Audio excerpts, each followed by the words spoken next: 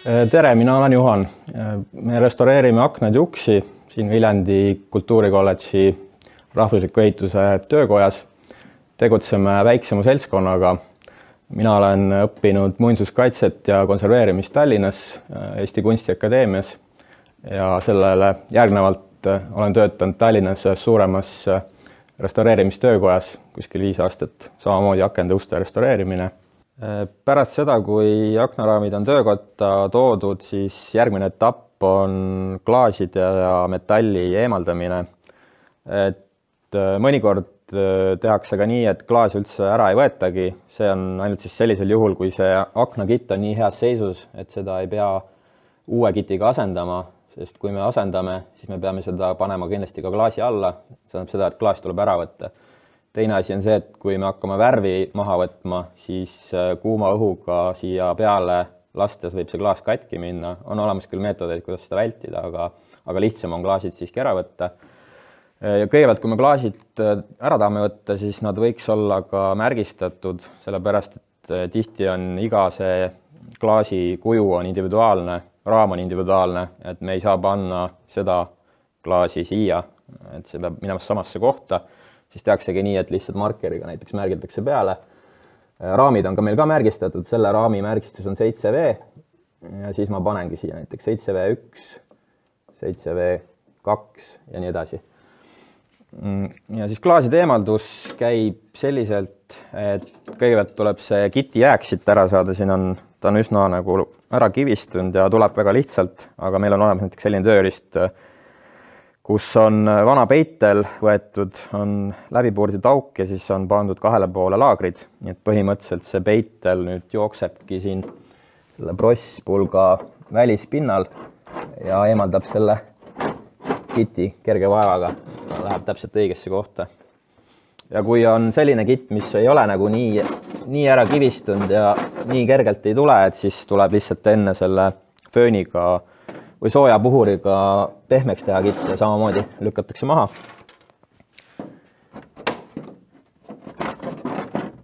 Ja siis järgmine asi peale klaaside eemaldust on need samad metalldetailid, mis tuleks ka sisuliselt kõik maha võtta, sest siin all on rooste. Kui me lihtsalt värviks selle üle, siis rooste tuleb siia peale tagasi, et pigem on mõistlik nad maha võtta, puhtaks teha ja kruntida mõlemalt poolt. Metallidel on sageli peal üsna paks ja tugev värvikiht, et neid meetodeid, kuidas seda värvikihti eemaldada, on erinevaid. Et sageli kasutatakse selleks leelist, pannakse leelisesse ligunema ja pärast lihtsalt pestakse see maha. Aga leelis on selline söövitav ja mürgine, et mina olen seda nagu vältinud. Et kõige lihtsam meetod, mida mina tean, on see, et sa paned need metalldetailid sellisesse kõrgesse keedupotti, keema, keedad kuskil tund näiteks või 2 tundi sellise väikse pliidi peal. Ja see keetmine teeb selle värvikihi nii pehmeks, et sa saad pärast keetmist, siin käia peal on pandud selline messing või terasari ja siin peal saab selle puhtaks lasta. Sisuliselt sellise lihtsa liigutusega ta läheb umbes sama puhtaks nagu näiteks see haak siin. Ja kui need metallid on nüüd puhtaks käijatud, siis pannakse eraldi, on olemas metallikrunt, kantakse pintsliga peale mõlemalt poolt ja siis need nurgad lähevad tagasi akna peale ja värvitakse koos puiduga üle. Akende restaureerimisel üks vältimatu, aga ebameeldiv tööetapp on vana värvi eemaldus. Vältimatu on ta sellepärast, et juba nõukogude perioodil meil kasutati selliseid värvitüüpe, mida on üsna keeruline üle lihvida, üle värvida. Nad tulevad maha suurte lahmakatena. Kui sa nad üle värvid, siis võivad tekkida sellised praod ja asjad sisse. Kui oleks selline raam, kus on ainult linoleevärv, siis me saaks ka teha nii, et me värvi üldse ei eemaldagi, teeme vahelihvi ja värvime vana värvi üle. Näiteks Skandinaavias seda sageli ka tehakse. Aga see ikkagi eeldab, et sul on väga hea värvialus seal olemas. Meie praktikas 99% juhtudest tuleb siiski see vana värv maha võtta ja selleks võib-olla kõige levinum meetod on siis kuuma õhu puhuri või rahvakeeles fööni kasutamine. Värvikiht kuumutatakse pehmeks ja lükatakse maha. Et neid masinaid tegelikult, millega saab pehmeks teha, on veel, et meil on olemas ka infrapunalamp, mis sobib just selliste suuremate pindade jaoks. Aknaraamide puhul võib-olla föön isegi on parem. Ja sõltuvalt värvikihi paksusest on hea tööriist näiteks siuke jäik pahtilabidas, paksem, mis ei paindu väga läbi. Teine vahend on selline spetsiaalne kaabits. Kaabitsaga on hea võtta just väga õhukest pinda. Ta teeb puhta töö, aga temaga on see jõu või energiakulu on suurem, et sa pead tegema rohkem liigutusi. Pahtilabidaga sisuliselt ainult lükkad, aga sellega on edasi-tagasi liikumine. Sellest mina enamasti eelistan head pahtilabidat. Akende tegemise ja restaureerimise juures on hästi oluline on see materjali valik, et täiesti suvalist puitu ei saa kasutada. Meie teeme enamasti aknadetaile 50 mm paksustest servamata männiplankudest ja siis kõige parem osa sellest on lülipuit. Lülipuit on siis see osa puust, kus enam sellist mahlade ja vee liikumist ei toimu, et ta on nagu pool surnud, ta on palju tugevam kui siis see välimine maltspuidu osa.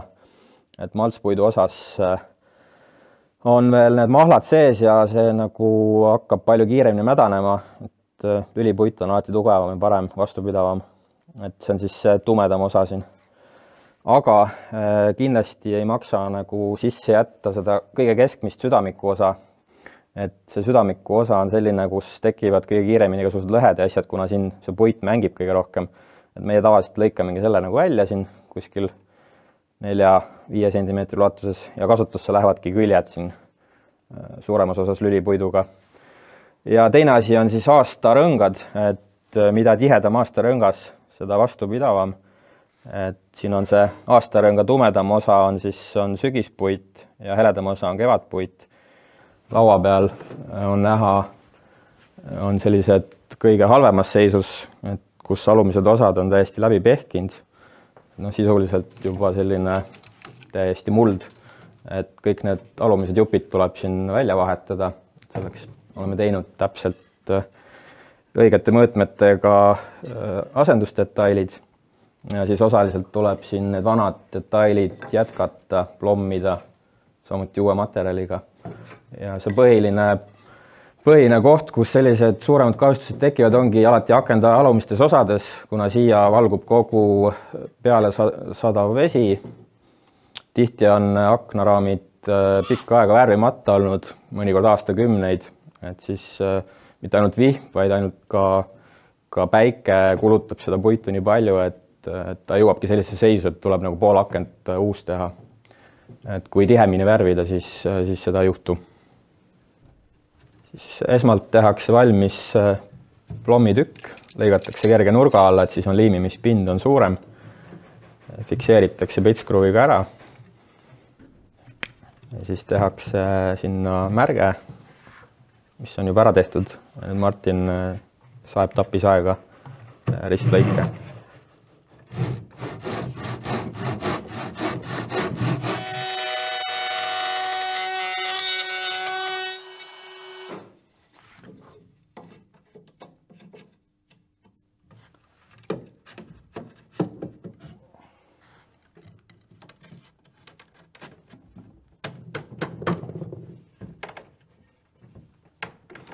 Kui puidepurendus on tehtud, siis peab ette valmistama raamid viimistamiseks. Selle jaoks tuleb pahteldada ja lihvida. Pahteldamiseks on meil müügil väga palju erinevaid tooteid.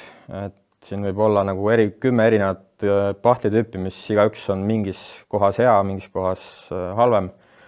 Et meie kasutame põhiliselt kas 2-3 pahtlit. Et näiteks see lakkakiti, mis on tikkuril toode, see on niisugune peenpahtel, et ta sobib võib-olla selliste väikeste lohkude, augukeste täitmiseks. Kuivab kuskil poole tunniga. ja siis ütleme selliste raskemate kohtade jaoks, kus on servad näiteks ära murdunud või on mingi suurem tükk väljas, et sinna seda nagu ei saa panna, sest ta lihtsalt võib ära kukkuda hiljem. Et nende kohtade jaoks on teistsugused pahtlid,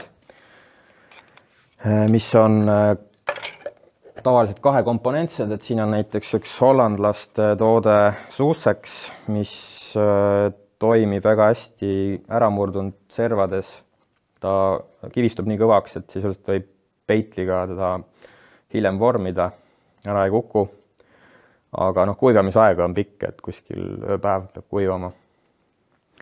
Ja tihti mingeid väiksemaid pragusid, selliseid vahesid siin, neid pahteldatakse pärast kruntimist, kui esimene kiht siis seda lahjendatud värvi on peale pandud, sest muidu aknakitist see puit timab õli välja ja ta kukub ära lõpuks, et ta kivistub hästi ruttu. Enne kui raame kruntida, tuleks kindlasti vaadata üle oksakohad, sest oksakohad sageli eritavad vaike ja kui me paneme sinna värvi peale, siis võib juhtuda, et pärast värvi kuivamist tulevad sellised koledad kollased laigud sinna oksakohtade kohale. Selleks, et seda vältida, kasutatakse oksalakki või isoleerlakki, mis on tihti koosneb ka shellakist, et ta moodustab sellise barjääri sinna oksa koha peale, et need vaigud ei saa välja tulla. Ja kuivab väga kiiresti, et minutitega sisuliselt kuivab ära. Et kindlasti on see üks oluline etapp, mida ei maksa vahele jätta. Pärast seda, kui aknaraamid on ära pahteldatud, ära lihvitud, need krunditakse. Krunt on sisuliselt seesama linaolivärv, millega me ka hiljem värvime, lihtsalt ta on lahjendatud kujul, et circa 10% on laustit sees, talpentiini näiteks. Ja siis, kui on krunditud, siis me saame hakata klaasima. Ideaalis me paneme tagasi need samad klaasid, kui mõni on katki, eks siis asendame või on liiga ära kriimustunud. Ja klaasimine käibki niimoodi, et klaas kinnitub selliste väikeste tiftidega ja klaasi alla pannakse ka alati kitt puhvriks. Muidu lihtsalt võib klaas ka siin katki minna akna kinni panemisel. Ja kui klaasi all on kitt ära pandud, pannakse klaas paika, tiftid külge ja algabki siis see kiti panek, mis on niisugune suurt oskust nõudev täpsust. Sellise spetsiaalse kitinoaga tuleb seda tõmmata. Nende akende puhul teeb asja nagu raskemaks see, et see klaasivalts on siis see õõnsus, mis siia on lõigatud, et kuhu see klaas upub. Klaasivalts on hästi madal, et see kiti paksus on väga väike, mis siia peale läheb. Mida väiksem on, seda raskem on teda panna. Ja tegelikult oleks parem ka selle vastupidavuse mõttes, et ta oleks nagu sügavam. Aga kuna meil on ajalooline aken, siis me seda muutma ei hakka, et teeme nii, nagu ta on tehtud.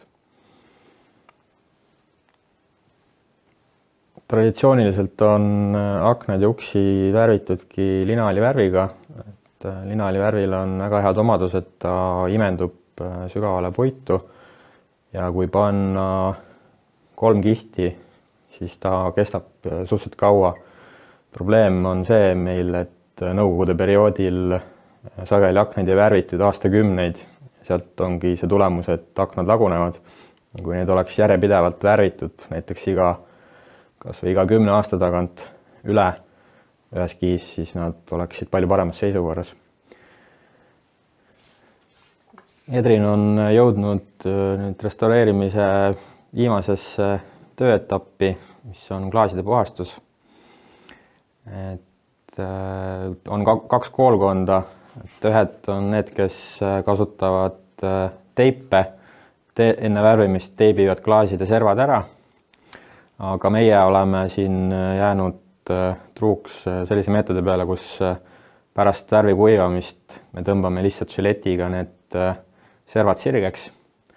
Et lihtsalt see nagu säästab nii seda teipi, et me ei pea teipi ostma. Teine asi, et ma arvan, et see on ka kiirem, eriti selliste erikujuliste klaaside juures, kus on teipe väga raske panna. Sa pead kõik teibi nurgakohad täpselt lõikama, et see on lihtsalt see žiletiga tõmbamine on palju efektiivsem.